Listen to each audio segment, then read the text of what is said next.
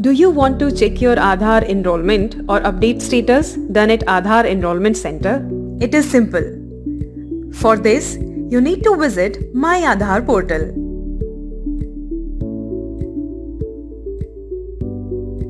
Now click on the Check Enrollment and Update Status.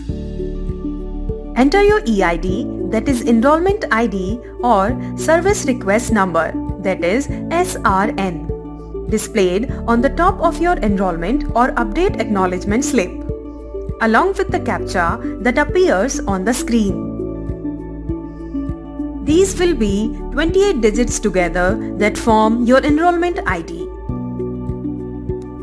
This includes a 14-digit enrollment number in the format of 1234, 12345, 12345 and date in 8-digit in the format of year, month, date, and 6-digit time in the format of hours, minutes, seconds of enrollment ID.